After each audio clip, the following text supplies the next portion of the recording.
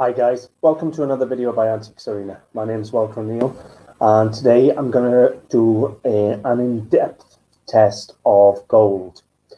Now, I recently purchased a pocket watch, a 14-karat gold pocket watch in one of my haul videos, and then I've done a video where I broke it up and showed the value in the gold and done an acid test on it to show you how it worked. Well, I've had a lot of response from that video and people saying, can you give me an in-depth look at the acids? So what I'm going to do, I'm going to use 9-karat gold acid and the higher grade acids on different grades of gold, so you can see the different reactions on all the acids. So for example, I'm going to put 9-karat gold acid on 14-karat gold and 18-karat gold, you're going to see the reaction. And vice versa, I'm going to put 18-karat gold on 9-karat gold and you'll see what happens. And I'm also going to test base metal to show you. So it's going to be a really interesting video. Before I get started, just want to give myself a quick introduction. I'm a reseller in the United Kingdom. I buy and sell pretty much anything, but I try to stick to antiques, collectibles, jewelry, things like that. And I flip them for a profit. Up until recently, I did have an antique shop, but now I'm going to be purely online. So I've been doing this for probably 20 years, so I know all the tricks of the trade and lots of experience. Now, the test we're going to be using today is a simple carat test. I will put a link to this stuff in the description, and you can buy the test. I think it's about £22, something like that, £23. It comes with a silver acid, a 9-karat gold acid, a 14 to 18-karat gold acid, a little file, and a magnet. So it is a good little set.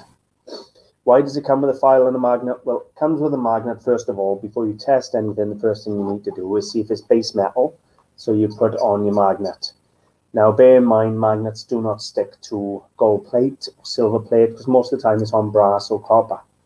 But it will stick to base metal, so it does limit that for you. The file is so if something's unmarked, you can give it a good scratch before you test, because the surface will be gold or will be silver. So for today's purpose, we're looking at gold. So you got to file into it, making sure you file. If you got a beautiful piece of jewelry, there is nothing wrong with it, it's not scrap. You don't want to be filing in the back there and really damaging and losing money. So you have to, if you have a piece that you don't want to damage, you have to file very small in an obscure area on the back or underneath, or very small, and use an eyeglass for the testing. That's what the file is for, and I'm going to show you using that in a few moments. So, shall we get started on the test? Hopefully you will enjoy. I'm going to take my face off now, and I'm going to go purely onto the testing area, just so you can see that. So I'll enlarge that for you so you can now see this. Now the first piece that we're going to do is this, which I've already tested up, is a base metal. Well, it's gold plated or rolled gold if you like.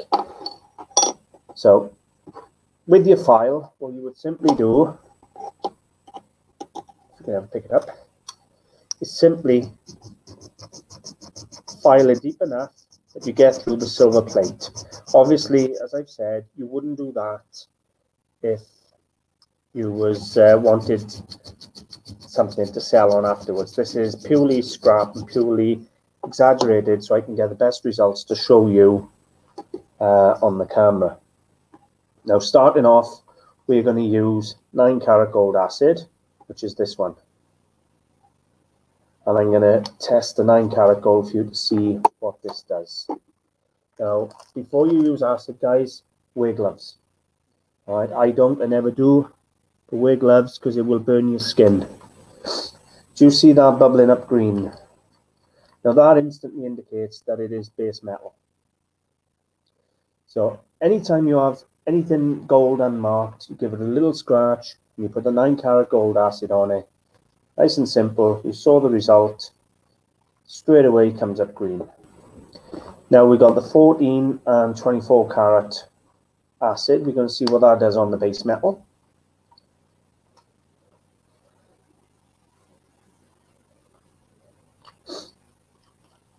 You can buy sets with base metal tests in them. There you go. Not as, well, pretty much next to no reaction on the base metal with the higher carat. So you need to be testing with the 14 carat for that. So that's your gold plate, guys. Your 14 to 18 or 14 to 22 carat hasn't really found out the base metal, and the rest goes green. Now, I'm going to start off. This is 14 karat gold. It is stamped in the center, 14K, just there if you can see it. Yeah, probably not. But it is stamped just below my finger by there, 14 karat, 14K. It's an American pocket watch, or it was. So again, I'm going to scratch quite deep here, so you can see me scratching it. And I'm going to come over this side and scratch again. So we got two tests. First of all now, I'm going to test on the scratch with the 9 karat gold acid. And there should be zero reaction, because the acid is a higher carat than the 9. Now, for the gold acid, the higher carat, you've got to actually count the seconds for the reaction. So depending on how many seconds it takes to start having some form of reaction, it tells you the carat. You can already see now it's starting to react.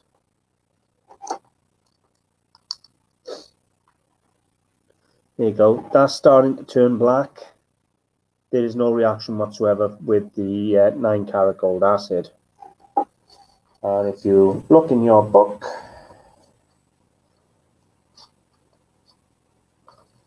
there you go.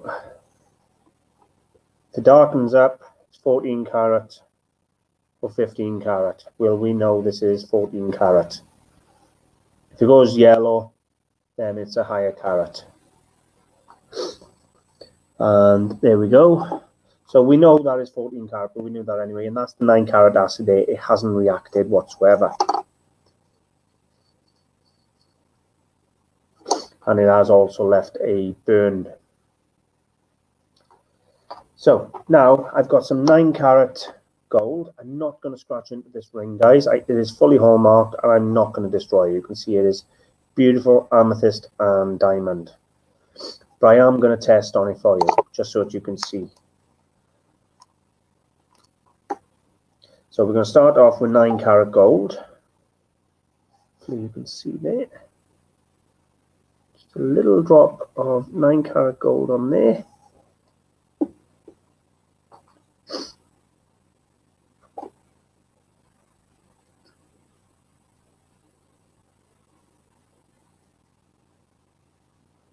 He hasn't done a lot. Yep, try that. And gentle scratch there. I think this is 9 karat gold. I'll check. Yeah, it's gone brown straight away. Don't know if you can see the color difference there. You got gold and brown. Can you see the two tones? That happened literally instantly. I think anyone else I can test it for you. Right, anyway, what I want to do now is I want to test the 14 karat, see what reaction we get on the 14 karat. We didn't have a lot of reaction on the 9, it just went brown. So 14 karat acid, put it on, and we're not really getting a reaction. There we go, it's not reacting whatsoever. Which tells us it's obviously not 14 to 22.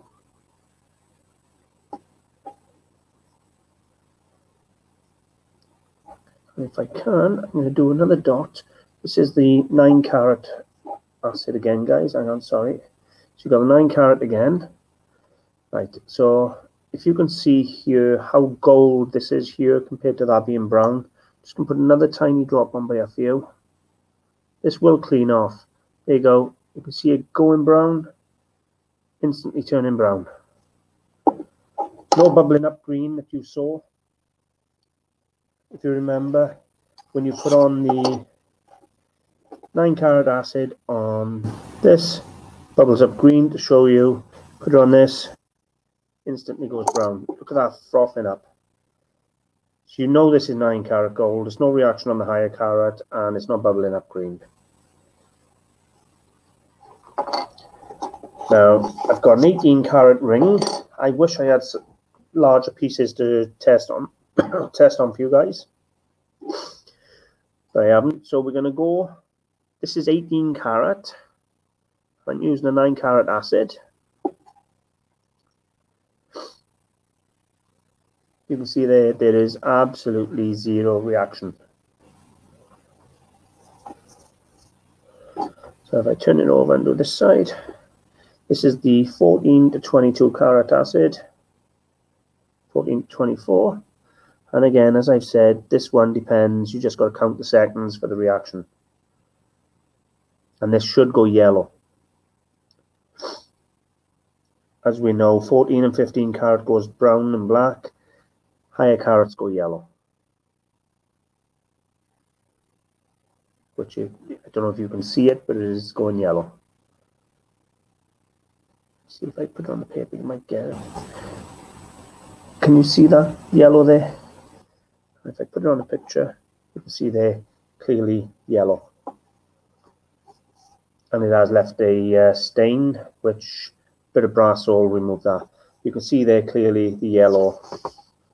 So it reacts yellow on the 18 carat, no reaction with the 9 carat.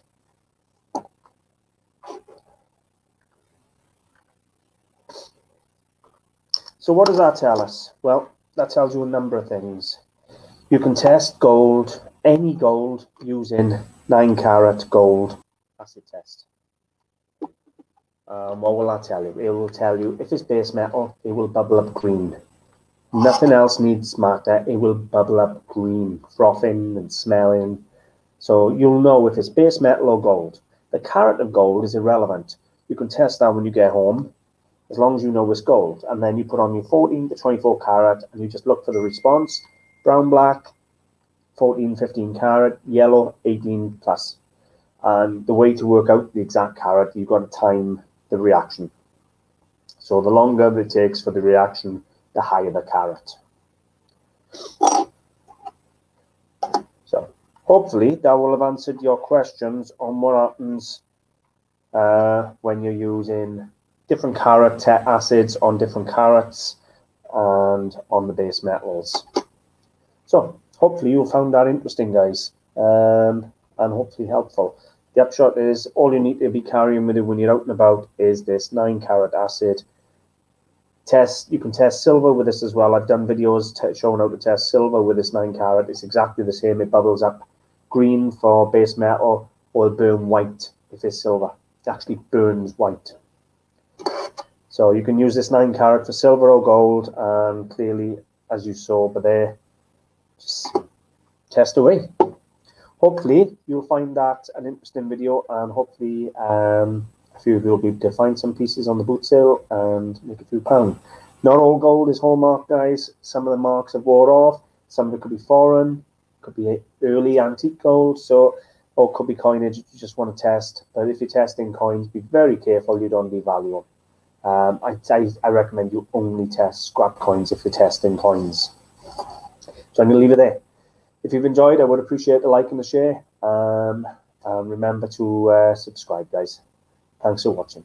Bye for now.